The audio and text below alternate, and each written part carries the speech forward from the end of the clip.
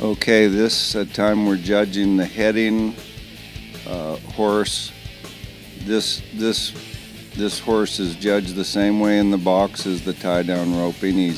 We want to see him walk in calmly, turn around, show us their horse. Some ropers will stay in there longer and turn them around with a loose rein and show us their horse. Try and earn credit in there and give us a reason to stand behind him on the credit. This horse here, the steer's moving around, which is difficult. His horse is calm. He's showing us his horse. It's very important what he's doing here for a judge to recognize the degree of difficulty he's showing us. So it's all credit earning at this point. Steer's moving around. He's still standing there, trusting his horse.